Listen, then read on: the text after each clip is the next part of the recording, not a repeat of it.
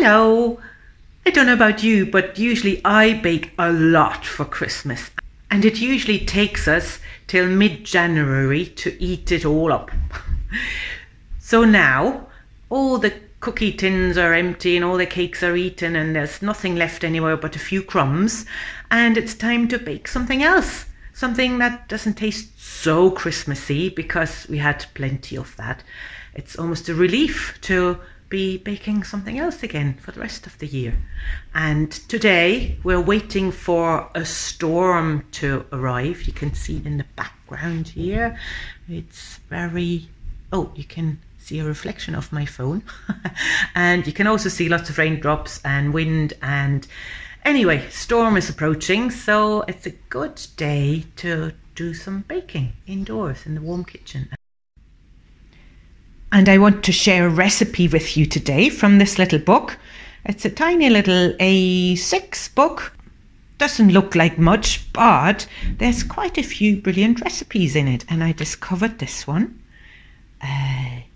Würzige Kaffeeschnitten mit Sultaninen, which translates into spicy coffee slices with sultanas, raisins. Sultanas, that's the word. Sorry, it's early in the morning, so brain doesn't work properly yet. Sultanas.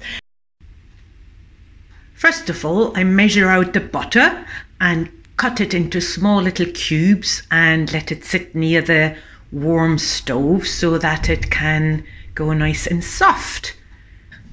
Then I heat the water with the instant coffee powder, the sugar, cocoa powder and sultanas.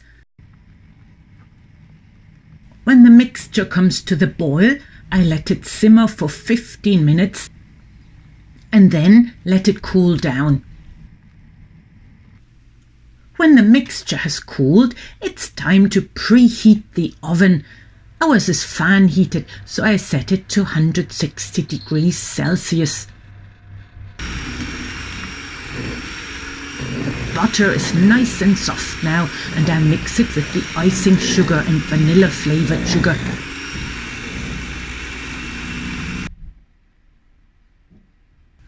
When the butter sugar mix is creamy, I add the eggs, the salt and the spices and rum.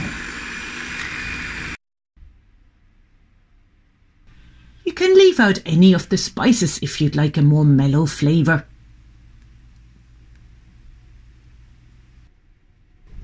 Next, I fold in the flour and baking powder.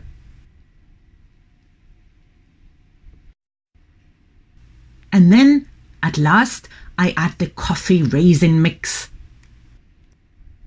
I've buttered the cake tin. You can also use greaseproof paper if you prefer. I spread the cake mix evenly in the tin and it goes into the oven for 30 minutes or so. When it is baked, I let it cool down, and in the meantime I make the topping.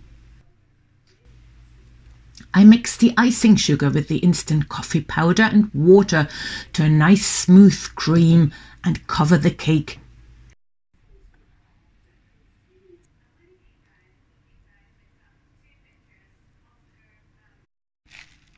I feel like sprinkles today, but you can just leave the cake plain or add any other decorations if you like.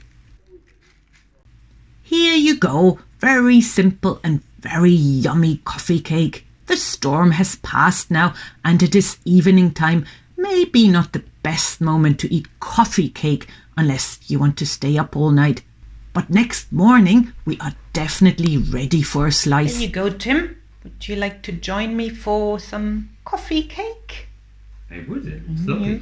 Yeah, it's our nom nom nom moment. Nom nom nom.